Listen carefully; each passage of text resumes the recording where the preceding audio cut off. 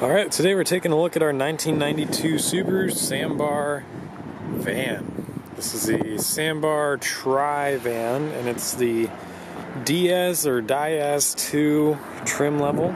As you can see there, that's the full name. Sambar Tri-Diaz 2. And then here are the options. You can see Supercharger, full-time four-wheel drive. So this one is pretty maxed out as far as the options go.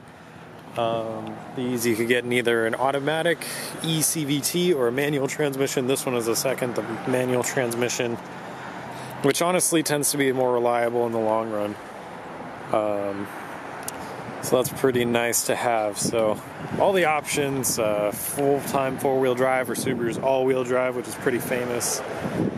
Supercharged, 660cc, 4-cylinder, 5-speed manual. And then all the options that come with the Diaz 2 trim level, which is like dual sunroofs, air conditioning, all that stuff, tachometer, all kinds of goodies. So you can see this interior is really clean. It's just as clean as the exterior. There's not many blemishes out here either. Also a great color. I love this light blue two-tone with the white. Looks good. But yeah, seats are in great shape here. Not a lot of wear in the interior. You do have manual windows, but you got all the other upscale options. So you have 5-speed manual with an extra low gear all the way down to the side, so like a climbing gear. AC, all those controls there. Go ahead and start it up.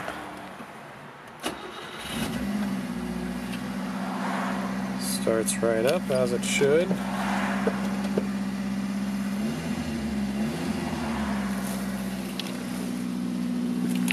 This one does have quite a few maintenance records down here as well.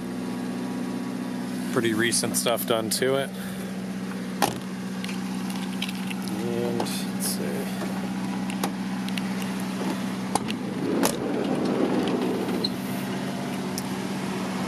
And yeah, in the back here you have 2 seats, so 4 seats total, and these seats will fold flat. So I can try to demonstrate here. Pull this headrest out, then you fold the back of the seat down like so, and grab this little lever back here, and pulling that will allow you to lift this seat up and over, fold it down like that, and then you have a totally flat storage surface. So same thing with the other seat. Actually, I'll turn this off, no need to leave it running. So that's pretty cool. And then here we also get a good view in this position of both of the sunroofs. So this one is the larger middle one is a power sunroof. It'll slide all the way back, open all the way up.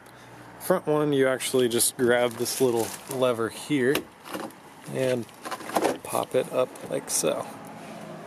Pretty easy to work with there.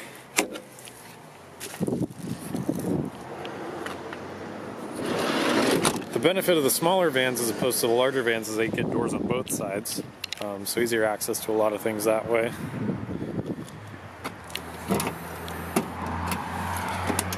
And in the back here, not much to note. This angle gets you a good view of the condition of the headliner. Everything looks good. So, and you also have your engine access back here, so if I push that in and then pull back, pull up, and around a moment. There we go. There's your engine all the way in the back here. So you can see you've got 4 wires, 4 spark plugs. It's a 660cc 4-cylinder, supercharged. Pretty awesome little engines. And then you also have access under a panel up here if you need to get to anything further into the engine bay. So that's pretty cool.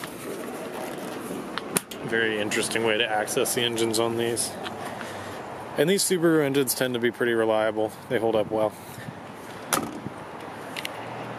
Tires look good. In good condition, and these are aftermarket rims that also look really good on this van.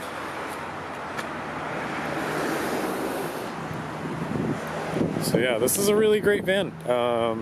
Great color, top trim level, you know, all the basic options that you want out of a K van, a little bit extra power with the Supercharger, and all-wheel drive. So this thing is a good all-around little van. It'll have better get up and go with that Supercharger, a slightly higher top speed, a lot of good stuff like that. So this is one definitely worth checking out on the website. I doubt it'll stick around long. These are getting more and more popular. So yeah, check it out on jdmcarandmotorcycle.com. There'll be more photos, pricing, all that. Yeah, thank you for watching.